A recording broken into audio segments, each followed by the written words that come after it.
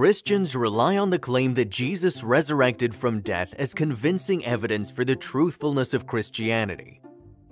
Skeptics, however, have tried to find alternative explanations to the resurrection in ways that rely on naturalistic factors to avoid any miraculous explanations and discredit the Christian claims.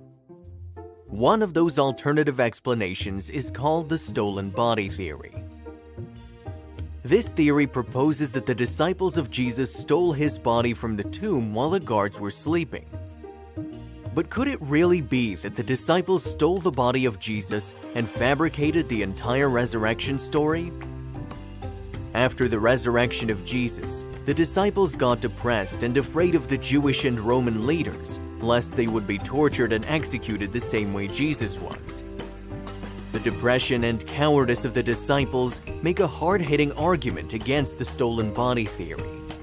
Even Peter denied to have known Jesus 3 times out of fear of the Jews and Romans. Can we imagine that the disciples suddenly became so brave and daring as to face a detachment of select soldiers at the tomb and steal the body? The stolen body theory also fails to explain the dramatic transformation of the disciples, from dejected and dispirited escapists into witnesses whom no opposition could muzzle. In fact, the theory runs totally contrary to all we know of the disciples. Their ethical teaching, the quality of their lives, and their steadfastness in suffering and persecution.